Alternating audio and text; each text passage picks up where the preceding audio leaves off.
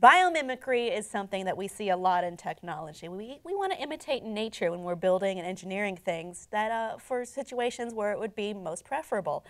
Case in point, we have a robotic roach because those things will outlive us all. Well, maybe. There's certain studies that say that cockroaches are the most resilient creatures, most likely. But let's take a look at what the University of California, Berkeley has been designing. So it is a very interesting interior system. There's, yep, I'm very distracted by how gross it looks. But roach bodies are very elastic. They stand normally 10 millimeters or less than half an inch tall. They can squeeze through extremely narrow gaps. And they can usually withstand forces 300 times their own body weight while traversing small crevices and up to 900 times body weight without injury. So they're very resilient, basically, very elastic, very strong. And this is something, it can be irritating if you see a roach in your kitchen, but it can also be something that inspires robotic engineering, and thus this. And that's exactly what the researchers at University of California, Berkeley, in integrative biology, that's exactly what they did, is they looked at cockroaches, and cockroaches, like most insects, have an exoskeleton, and then flexible membrane connecting those plaques of chitin, which make the structure. And they used that to create a robot that hopefully will be able to aid rescue workers in the future in crawling into small spaces and maybe, you know, hopefully potentially save lives. Yeah, I mean, it's interesting when you think like, why a roach? But it's, you know, they can crawl under very small crevices, squeeze themselves very small, but still stay very strong and resilient. Some things that they had to consider when making this were the locomotion that was inside, the confined locomotion, how to make this work in a way where it would actually work and be sound. It is interesting to see this, and it's by far not the first time we've seen a robotic insect. I talked about bio-mimicry before, which we can see in a lot of different places, even outside robotics, such as engineering, design. It's natural for humans to want to do that. And one of the things, I mean, one of the reasons they picked the cockroaches is not only, like you mentioned, because of their very particular style of locomotion, which is called body friction crawling, I believe, body friction legged crawling, which is interesting because it doesn't slow them down.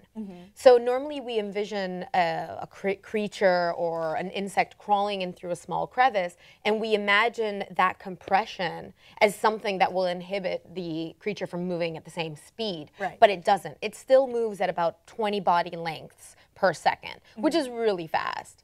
And one of the interesting things that I found reading up on not just this robot, but also on cockroaches, is that there is such a thing called thigmotaxis. Okay. I believe that's how you pronounce it, so if I'm pronouncing it wrong, go ahead and leave it in the comments. But thigmotaxis, which means that the cockroaches feel better or feel more comfortable confined in these small spaces because they have bristles with mechanical receptors that will alert them in case there's danger. So when you're about to step on a cockroach, they move with air, and they alert the cockroach that there's danger coming. Wow. And so cockroaches feel comfortable in small crevices. That was just an interesting fun fact. No, that's really interesting. Well, that is certainly a biological mechanism that has helped ensure survival. Yes. So I don't know if we can, well, perhaps sensors for a robotic version to make sure that it does things that are protecting its own That's body. interesting. If something else is going to collapse, it'll be the first one to know, and potentially it could expand or protect. Utilize the same biological impulses a roach might use. Yeah. Which is pretty cool. This is not the first instance of a robot being made after a bug. We've actually done these on this channel. A robotic bee. Oh, really? So it would be able to fly around in with a very similar motion to a bee, and that would be used kind of like a miniature drone. Or there is also MIT's inchworm robot, which would be used in a similar way that these roach-inspired robots would be used for, which is to sneak into small crevices and perhaps aid in rescue work. And I mean, if you imagine like rubble, how are you going to get through that? What could get through this? And then you think, oh, there goes a bug. works out just great. So I really like to look at these instances of technology imitating the world around us and doing this bio-inspired robotic locomotion. Not just insects too. A lot of robotic studies are being done now on and conducted on imitating an octopus because for the same premise, basically. It can crawl into crevices or in or out of crevices that are so much smaller than its body. And you know, the way it uses the compression is something that we still have not been able to figure out because we have so many parts and we don't know exactly how to condense them when we're trying to move forward at the same speed. Yeah. So this is why the cockroach was so interesting. It is. I think it's really interesting and it has a lot of potential. Audience, what is your opinion on this? I had two questions in my head. One, what do you think of the robotic roach? Two, how else can we have animals inspire us to make more and better robotic technologies? Perhaps you're thinking of that dog that can't be kicked over. It's a robotic dog. That's why they're kicking it. Let us know below in the comments, and please like and subscribe for more.